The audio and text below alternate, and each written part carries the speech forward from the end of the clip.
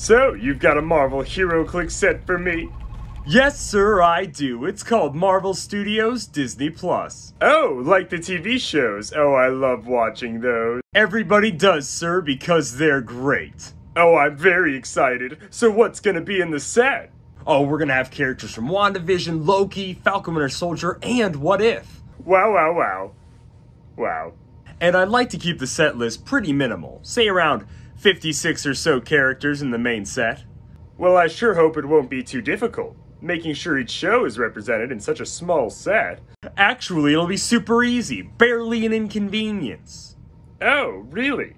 Well, how are you gonna do that? Well, I'm just gonna include the characters that I want to. Oh, okay then. So who's gonna be in the set? Well, here's the set list. So let me get this straight. There's only gonna be around 50 or so characters in this set. Yes, sir. And this is probably the only chance we'll ever have to make these characters from these shows. We'll never say never, but yeah, pretty much. So it would only make sense to put as many of those different characters into the set. Makes sense to me, sir. So why are there so many duplicates? Well, I thought you might say something about that, sir. Well, that is what I just said, so yeah. Well, you know how chases could be expensive and hard to find for newer players. Yeah. Well, I wanted there to be an easy way for everyone to get their favorite character. Oh wow, that's so nice. And I wanted some sculpt reuse.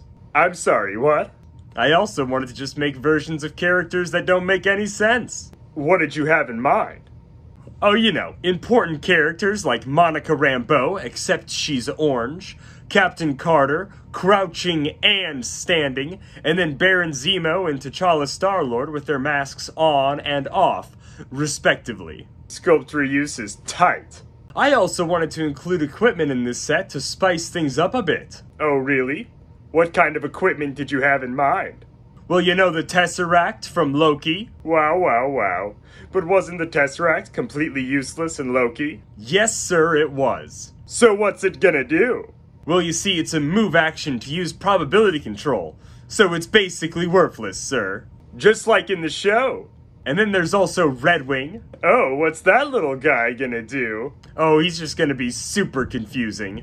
Wow. And then there's gonna be the Super Soldier Serum, which is unequipped drop. So when the equipped character dies, the Super Soldier Serum just sort of jumps out of their body? Alright, look, I've still got a lot left to go over, so I'm gonna need you to get all the way off my back about that one. Oh, sorry, let me get off of that thing. I also wanted another price increase. But why, though? I don't know. Consider it done, you little rascal. So that's basically the set.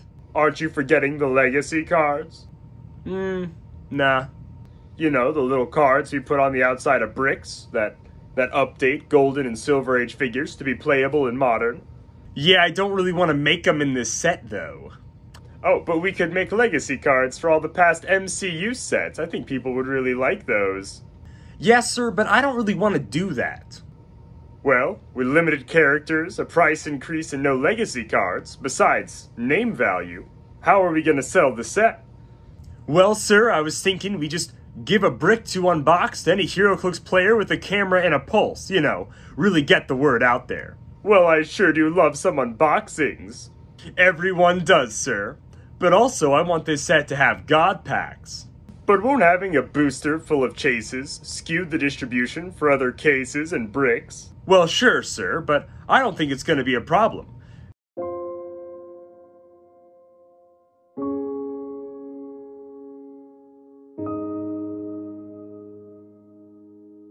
And I opened an entire case for over $200 that doesn't even have a single chase in it.